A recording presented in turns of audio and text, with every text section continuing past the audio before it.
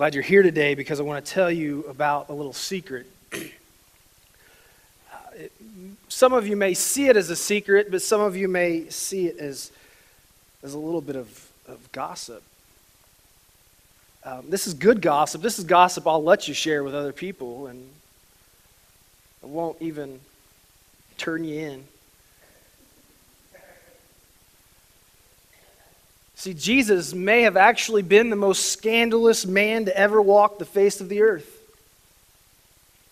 His methods were perplexing and questionable at times. The company that he hung around with was speculative. His friends were rash and constantly doubting him. His murder was seeded by betrayal and hate. And his resurrection was even covered up.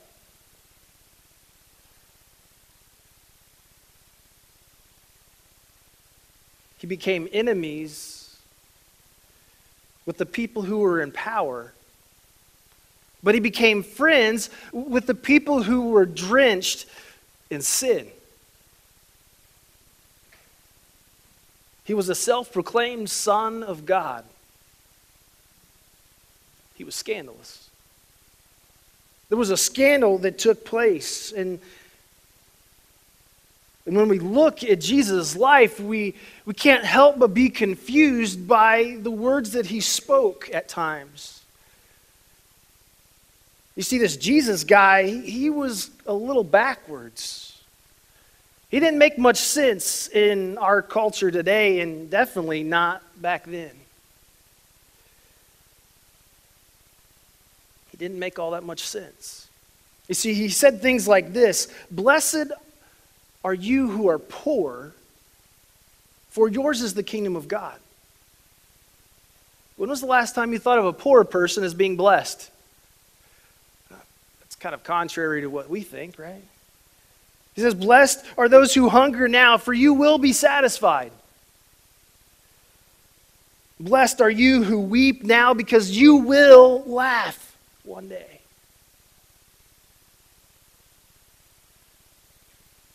But then he really gets confusing. Because he goes on and he says, "Blessed are you when people hate you. When they exclude you and when they insult you."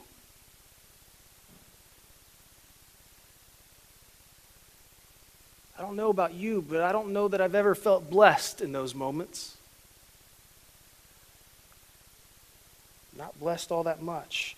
But he says, "Woe to those who are rich, for you already have received your comfort." You've received it now, so you won't get it later. "Woe to you who are well fed now, for you will go hungry." But then he said some of the most strangest things that I've never heard before, people say before. He said, "Love your enemies and bless those who persecute you." He said to one person that if you go to court and a man asks for your coat, don't resist him, but give him your shirt also. I haven't seen that too much at the courthouse lately.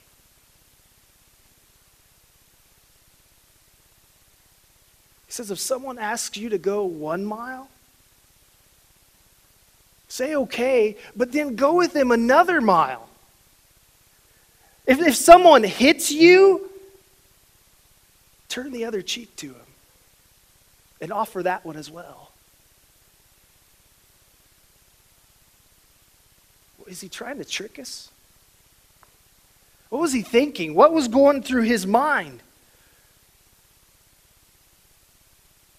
You see, there was something different about this man, Jesus, who claimed to be the Messiah. You see, there had been people prior to him who had claimed to be the exact same person. They had claimed to be the Messiah. But they died. And no one's ever seen him again. We can go to their graves and we can see right where they're buried. And that was the end. But see, there was something even more strange about this guy. You see, there was something spiritual about him because he pointed to God, but yet he hated religion. He hated religion. I'm pretty sure when he heard the word religion, it was one of those things that just kind of made the hair on the back of his neck stand up. He just couldn't take it. But you see, there was these guys that just really rubbed him the wrong way. They were referred to as the teachers of the law, or the Pharisees. Jesus really couldn't make up his mind how he felt about these guys sometimes. You see, because we read kind of varying truths about what he says, and it can be confusing. He says in Matthew 5:20, "For I tell you that unless your righteousness surpasses that of the Pharisees and the teachers of the law, you will certainly not enter the kingdom of heaven." Okay. But then Luke 20:46 says, "Beware the teachers of the law. They like to walk around in flowing robes, and they love to be greeted with respect in the marketplaces and have the most important seats in the synagogues and the places of honor." It says, beware of them. Okay. But then a little bit later, in Matthew 23, verse 2 and 3, he says, "The teachers of the law and the Pharisees sit in Moses' seat. So you must be careful to do everything they tell you." Okay, now I'm confused. "But do not do what they do, for they do not practice what they preach." Okay, now I'm really confused, because one minute Jesus is saying, beware of them because of who they are, but then he turns around and says, you better do what they do, or do what they say. Because they were put in the position of authority that Moses was in. But why was it when we look through the scriptures, the only time we see Jesus really get angry is when he's dealing with these religious Pharisees? Why is it? Jesus went on to make it very clear that he did not care at all for the religion of the Pharisees. He went on to call them a brood of vipers, blind guides, hypocrites. Then he really insulted them one day when he said that they were spiritually blind people. But they were supposed to be the spiritual elite of the time. And he says that they're blind. You see, it wasn't that Jesus hated the Pharisees. You see, I'm quite confident that he actually loved them. And that's why it hurt so much. Because he loved them so much, that's why it hurt to watch them live lives and to watch them put so much focus and attention on things that would not last. You see, the Pharisees and their religion had distracted him from the true purpose of why Jesus had come. You see, religion was never meant to point to ourselves. Religion was never meant to be about us. It was always meant to be about God. And the Pharisees and the teachers of the law, they had taken the laws that they had created and they had made it to be about them. See if you hear some of the things about their religion, maybe it might sound a little familiar to you in today's context. The first thing about their religion was it was based in legalism. It was a religion of legalism. Listen to this from Matthew 15. It says, then some Pharisees and the teachers of the law came to Jesus from Jerusalem and asked, why do your disciples break the tradition of the elders? They don't wash their hands before they eat. Jesus replied, and why do you break the command of God for the sake of your tradition?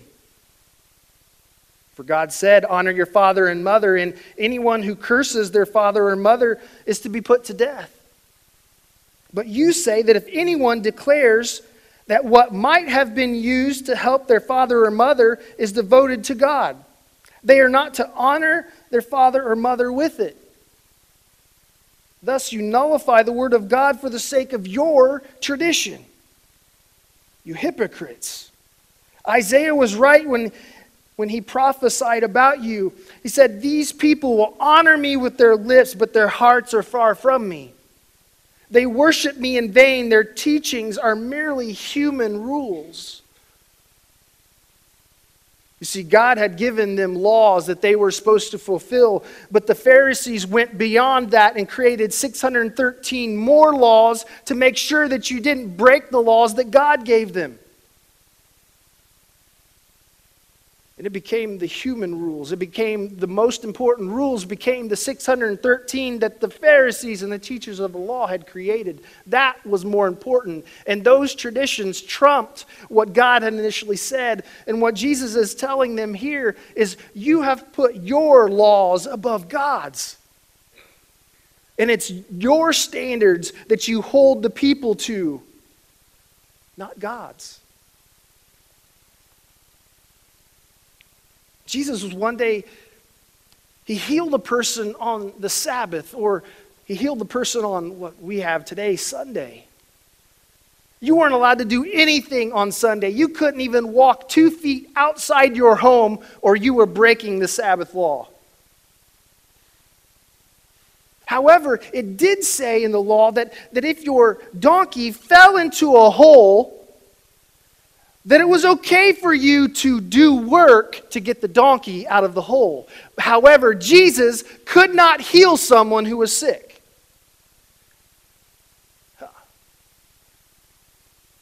Maybe a little legalistic. Well, another time, Jesus was walking through the fields. He was teaching his disciples. And the Pharisees watched as the disciples began to pick the heads of grain off the wheat. And they began to eat it. And this was the Sabbath. They were working because they were picking the grain. How dare they pick grain on the Sabbath?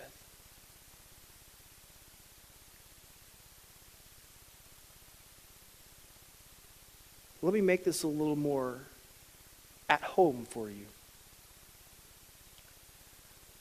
What about those people that go into those church buildings that don't wear the right clothes?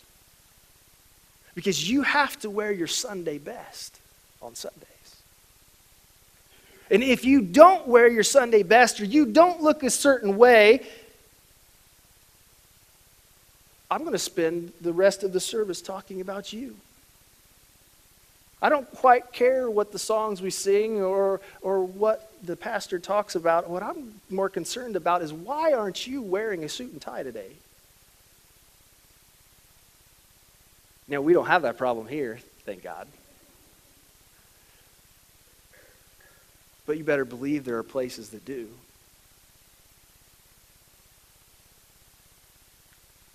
But what about those music people up on that platform thing? You know, why don't they sing the songs I like? Let me write down my list of pre-approved songs so that they can get it right next week.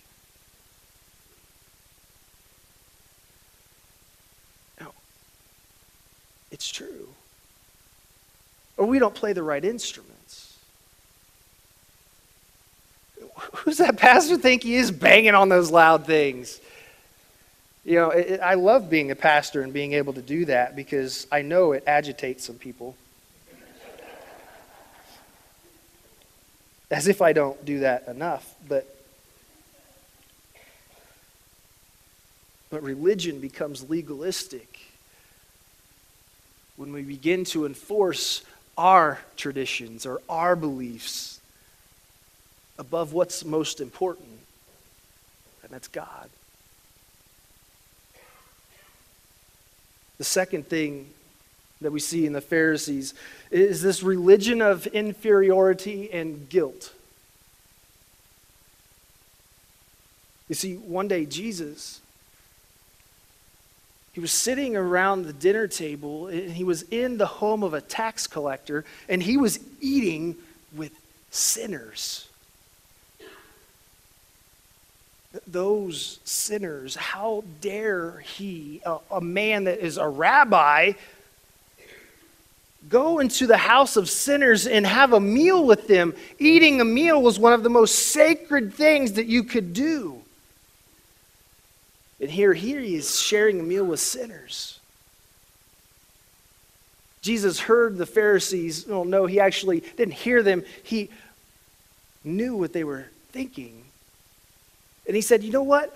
I didn't come for the righteous. I didn't come for the healthy people. I'm here for the sick people. I'm here for the people who need me the most. And those are the people who are far from me. Those are the sinners, not the saved. The sinners.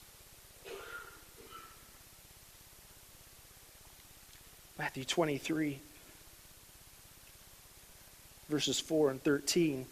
Jesus addressing the Pharisees here. He says, they tie up heavy, cumbersome loads and put them on other people's shoulders, but they themselves are not willing to lift a finger to move them. He says, woe to you, teachers of the law and Pharisees, you hypocrites! You shut the door of the kingdom of heaven in people's faces. You yourselves do not enter, nor will you let those who enter who are trying. The religion of the Pharisees became the door that stood in front of the kingdom of God and said, you can't enter because you're not good enough. But excuse me, because I need to go in. Because they were.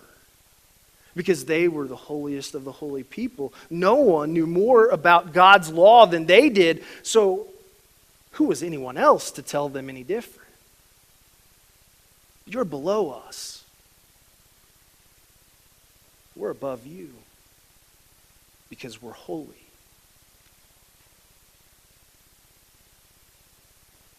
In Luke 18, it says, to some who were confident of their own righteousness and looked down on everyone else, Jesus told this parable. He said, two men went up to the temple to pray, one a Pharisee and the other a tax collector, opposite polar enemies of each other. The Pharisee stood by himself and prayed, God, I thank you that I am not like other people, robbers and evildoers and adulterers, or even like that tax collector. I fast twice a week. I give a tenth of all that I get. But the tax collector stood at a distance.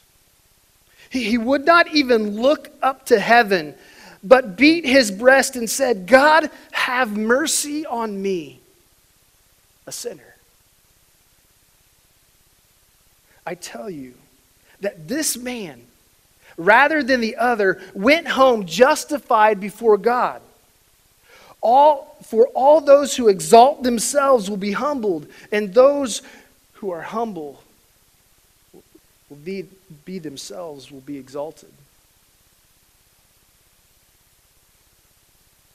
You see, the Pharisee cared more about the sins of everyone else, yet he failed to acknowledge his own sin. And the tax collector, who is the most sinful of the time, they viewed them as the most sinful people of the time. And he says, you know what? I'm nothing short of a sinner. Have mercy on me.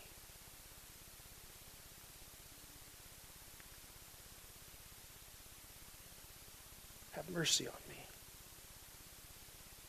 The next one is a religion of self.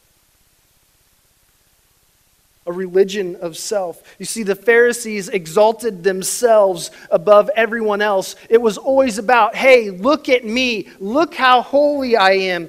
Matthew 23, 5 through 7. Everything they do is done for people to see. They make their phylacteries wide and their tassels on their garments long. Phylacteries was a little box that God said to write my words upon your forehead. So they literally put the scriptures, they wrote it really tiny, and they put it on a little piece of paper, and they put it on a box, and they wore it on their foreheads. Kind of ridiculous, if you ask me. But hey, whatever makes you think you're holy, go ahead and do it. Their phylacteries, sorry, I'm spitting all over the place. Got a little Italian in me today, everything. Their tassels, their tassels were like under their coats. But that wasn't holy enough. That wouldn't bring enough attention to the Pharisees. So what they did was they extended their prayer shawl so that their tassels would hang down below their coats so that people would see, hey, look at me. I've got my prayer shawl on. I wear it everywhere I go, just not when I'm in prayer. But look at me, I'm holy. They love the place of honor at banquets and the most important seats in the synagogues. They love to be greeted with respect in the marketplaces and to be called rabbi by others.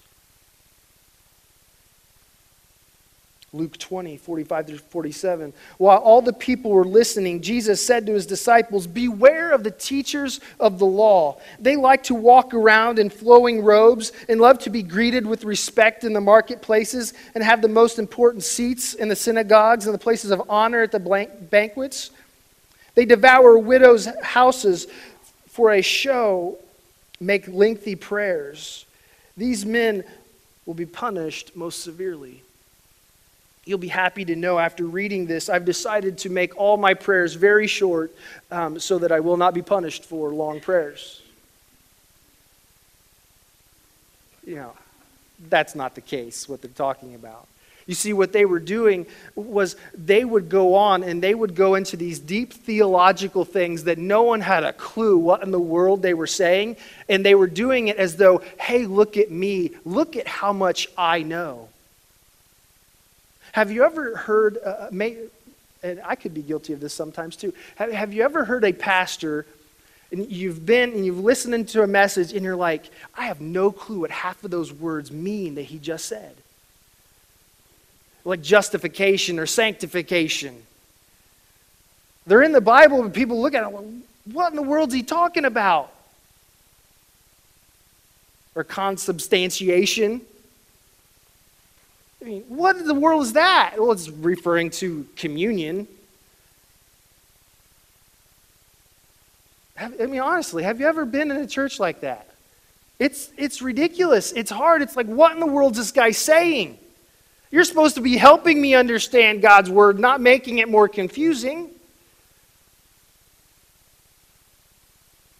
But when it's about us, we want everyone to look at us because of how holy we are. Then you see, here's the last thing. The last thing about the religion of the Pharisees was it was a religion of works. You see, they didn't emphasize so much the faith that they had to have in God. It was an emphasis on what they did. Because if they fulfilled the law, and not just God's law, but if they did all the extra 613 laws and they were good about keeping those, then they could go to heaven and be with God. Only if they followed the law. See, but Jesus tells us that it's about faith. That it's about believing and putting our trust and our hope in Jesus Christ. That is what gets us into that relationship with Jesus Christ. And it's in that relationship, it's out of that relationship of that love and that mercy that God has for us and that we pour into that relationship to build with Him. It's out of that come the works. It's out of your faith. It's out of your love for God and what He's done for you that you say, you know what? I don't want to serve people because I have to. I want to serve these people because you know what? God loves them. Therefore, I'm going to love them too.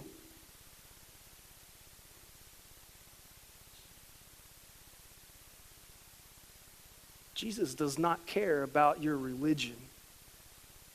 Jesus does not care whether you're Methodist or Baptist, Pentecostal or Catholic. What he cares about is where your heart is with him. Do you love him? Do you seek to have a relationship with him? Do you read your Bible simply to gain knowledge, or are you reading your Bible to grow in your faith in Jesus Christ? Do you come to church simply to fulfill an obligation to check a box at the end of your week? Or do you come to church to grow in your faith and to encourage other people in their faith? You see, we can do the right things for the wrong reasons. And it's called religion. Why do we do the things that we do?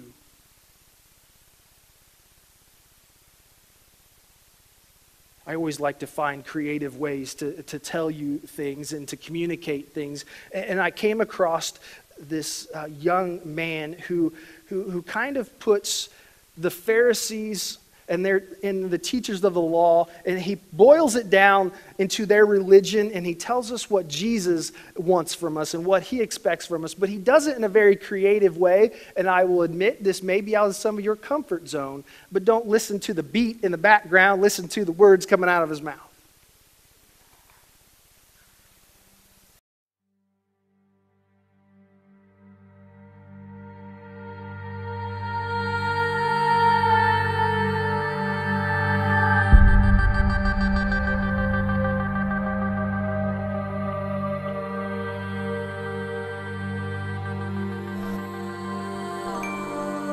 What if I told you Jesus came to abolish religion?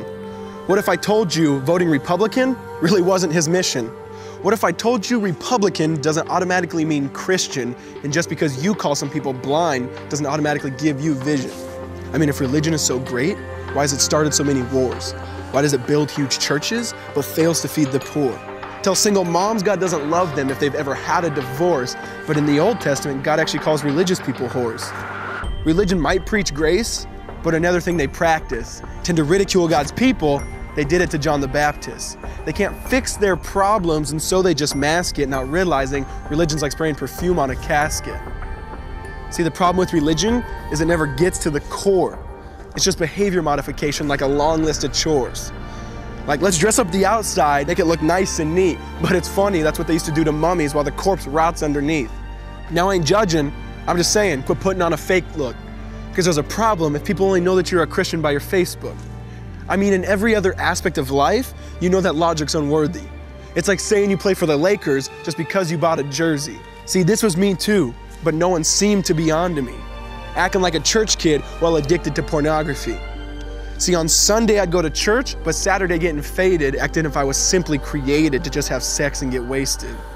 See, I spent my whole life building this facade of neatness, but now that I know Jesus, I boast in my weakness. Because if grace is water, then the church should be an ocean. It's not a museum for good people, it's a hospital for the broken, which means I don't have to hide my failure, I don't have to hide my sin, because it doesn't depend on me, it depends on him. See, because when I was God's enemy, and certainly not a fan, he looked down and said, I want that man. Which is why Jesus hated religion, and for it he called them fools. Don't you see so much better than just following some rules? Now let me clarify. I love the church, I love the Bible, and yes, I believe in sin. But if Jesus came to your church, would they actually let him in? See, remember he was called a glutton and a drunkard by religious men. But the Son of God never supports self-righteousness, not now, not then. Now back to the point, one thing is vital to mention. How Jesus and religion are on opposite spectrums. See, one's the work of God, but one's a man-made invention. See, one is the cure, but the other's the infection. See, because religion says do, Jesus says done. Religion says slave, Jesus says son. Religion puts you in bondage, while Jesus sets you free. Religion makes you blind, but Jesus makes you see. And that's why religion and Jesus are two different clans. Religion is man searching for God. Christianity is God searching for man. Which is why salvation is freely mine and forgiveness is my own. Not based on my merits, but Jesus' obedience alone. because he took the crown of thorns and the blood dripped down his face. He took what we all deserved. I guess that's why you call it grace. And while being murdered, he yelled, "Father, forgive them. They know not what they do." Because when he was dangling on that cross, he was thinking of you. And he absorbed all your sin and he buried it in the tomb, which is why I'm kneeling at the cross saying, come on, there's room. So for religion, no, I hate it. In fact, I literally resent it. Because when Jesus said, "It is finished," I believe he meant it.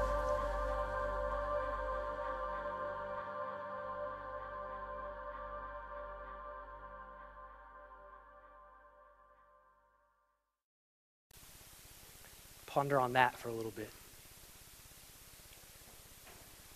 Hopefully for a long time, actually, because there's a lot in there. But you see, there's a big difference between simply fulfilling obligations and doing things that are religious and believing and having faith in Jesus Christ. See, what I don't want is a church full of people who think we've made it, that we've arrived. Because we will never arrive. I don't care if we become a church that packs this room 3 times on every Sunday. We have not arrived. Because our work as a church has only really begun. Until we have loved every person who feels like they're not worthy to be loved. And I don't know that that will ever happen. But as long as we think and live a life that is being led by religion, we will never see the potential that Jesus has for our individual lives and for this church. It's only in seeing God and living for God that we will begin to see life transformation take place. You see, because as a pastor, one day I had a huge wake-up call that shook me. Even my faith, even my leadership as a pastor. And believe it or not, I was up here, and have been preaching here for 3 years. When a young man came and sat over here, and some of you may know him, his name is Carl. And Carl attended here for a while. He would come in early and he would get some cookies and a drink. But there were some Sundays where I would come in, and when I walked in the door, you know who I saw sleeping in our yard? Carl. You know, he would tell me about the stories of some of the things that were going on in the home that he lived in, but I really didn't understand or didn't even really take him all that seriously. But then a family who doesn't go to church took him in. And they began to actually give him his welfare benefits. They actually began to make sure that his prescriptions were being filled. And all of a sudden now he's taking his medication and he's becoming this totally different person. You can actually understand him when he talks. And they shaved him, and I mean, he just looks like a totally different guy. And then it hit me. I cared about one thing. I cared about what Carl believed. I cared about his spiritual health. And you know, I don't think Carl's given his life to Christ. But you know, if he had, what would we have done as a church? You see, I think what we would have done is we would have said, praise God for Carl that he's given his life to you, and then we would let him walk out our door and continue to live on the street.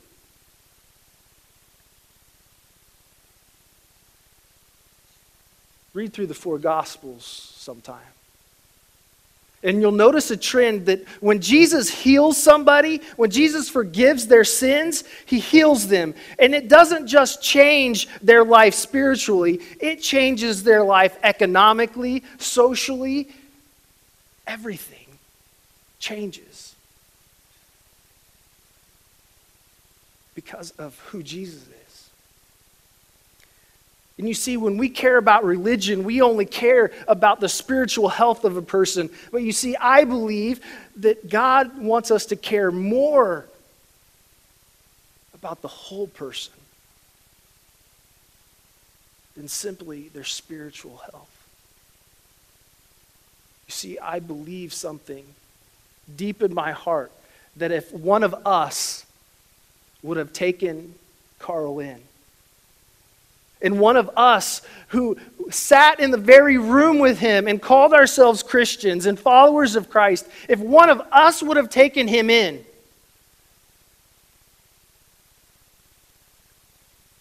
how much more likely would it be that Carl would be putting his faith in an almighty God? Because he realized that the church loved him and his brokenness, and not just simply where he was going when he died. It's time for us to forget our religion. It's time for us to pick up a cross and live the life a scandalous Savior has called us to live.